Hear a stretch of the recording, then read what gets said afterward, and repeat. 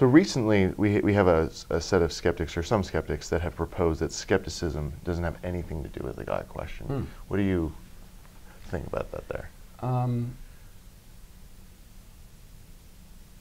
I don't know one skeptic worth of salt. I don't think I actually know one skeptic who says you're not allowed to be skeptical of God's existence, right? I don't know anyone hectoring someone else and telling them certain questions or ideas are off limits. In other words, I think that's a misunderstanding of the dialogue, the conversation around these issues. I have heard some atheist activists who might not also have a foot in this scientific skepticism stuff exclaim that they feel excluded for being atheists. That's a paradox, because I get emails from religious folks saying, I'm excluded because I'm religious. So if you're getting it from both ends, maybe you're doing something right. But it just so happens that all of the principles associated with the James Randi Educational Foundation, I'm talking about our fellows and our, I think maybe with one exception, Randy, of course, myself, many of our supporters, we are atheists. Now, we didn't arrive at atheism because we applied scientific skepticism to claims that can be empirically evaluated. We arrived at it because I think, maybe I don't speak for everyone that I just mentioned, but I'm an atheist because there's just no compelling evidence for God's existence. Sure. So you don't believe things for which there's no good evidence.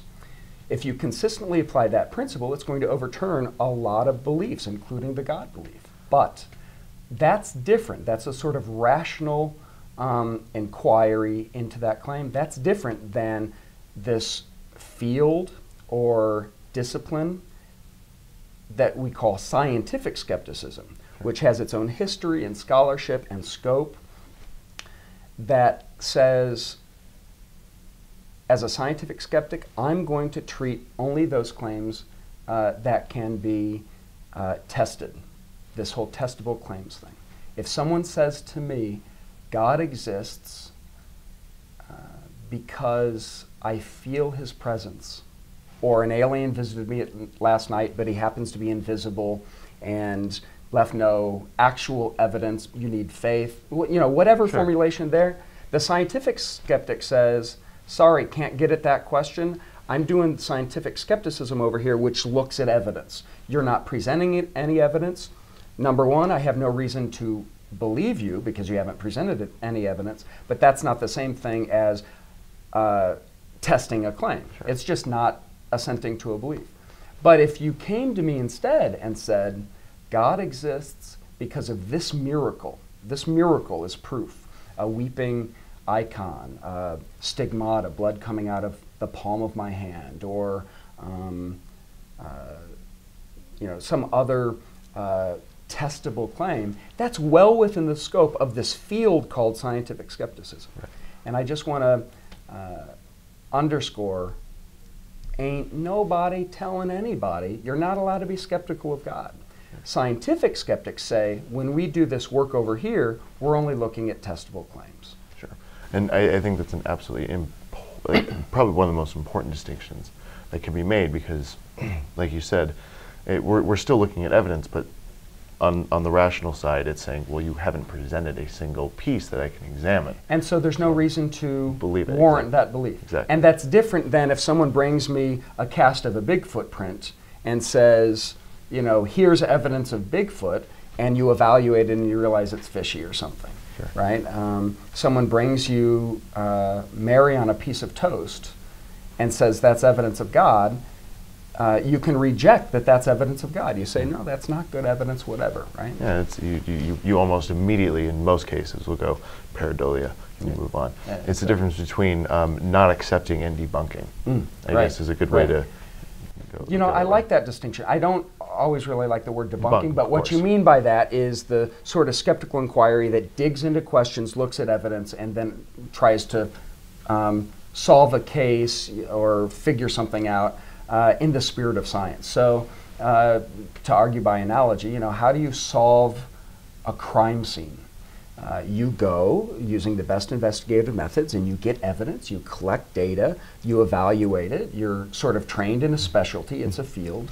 Well, when you look at paranormal claims or you study parapsychology, it's the same sort of thing. You're gathering data, you're looking at evidence. That's so far removed from the lion's share of theology, which is not really empirical. You know, it's philosophical. It's argumentation. People present reasons. You know, you evaluate those reasons, but no one's saying, here's one unit of proof of God, or here's physical evidence, right? That's why you need faith, because there ain't no physical evidence. What Hebrews 11:1, you know, faith is the substance of things not seen. If you could see it, you don't need faith, right? Yeah. But many paranormalists and parapsychologists, people engaging in what I would call pseudoscience, they don't say you need faith. They say, we got hard evidence. Here's video of a ghost last night. Yeah. Or the claim that I could talk to dead people. And that stuff you could dig into by looking at the actual evidence. Yeah. No, 100% agree about that, because obviously. Yeah. As Jesus says in the book of John, bad paraphrase, but the house of skepticism has many rooms. So I say, go find your room. You want to focus on weird claims, do that over here. You want to argue theology, do that over there. No one should hector anyone else about what their priorities are. There's a lot of dismissiveness when people say, oh, they're Bigfoot skeptics, as if that's a bad thing, as if prioritizing this field, this, I think, noble tradition, this intersection of science education and consumer protection and sort of folklore and cultural anthropology, all of the stuff that the skeptics movement does, as if that's bad, when other people say, why you care about that? You should be caring about the big kahuna, you know, debunking God, right? I say to each his own. We'll all find our own levels. I kind of like that analogy with the house, because it's almost as if, you know, skeptics all live in the same house, we just happen to live in separate rooms. Right, right. And we can move rooms. Sure. You know, I'm a big damned atheist. Some days I'm really focused on this thing over here. Other days I like arguing theology. You know, some of my best friends are the sorts of atheists whose idea of a good time is just arguing about another reason why God doesn't exist, right? I have church-state friend activists, church-state separation friends, whose idea of a good time is just Xing out in God we trust on all their dollar bills. I'm not going to go hector them about, you know, why are you doing that? Why aren't you instead caring about global warming? Right? Sure. You know, to each his own.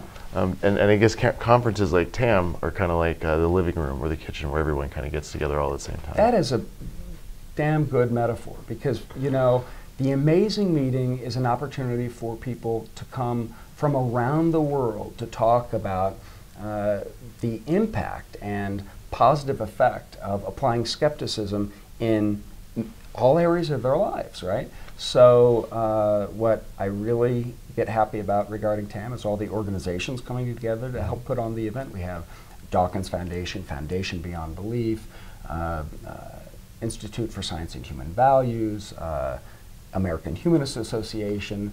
I'm forgetting so many. There, you know, 20 plus organizations are here this weekend, and no one is like drawing a line in the sand or hiking their leg and marking their territory. How many metaphors can I put in this sentence? Instead, we're all coming together and like rolling up our sleeves and saying, let's get to work. And that's inspiring.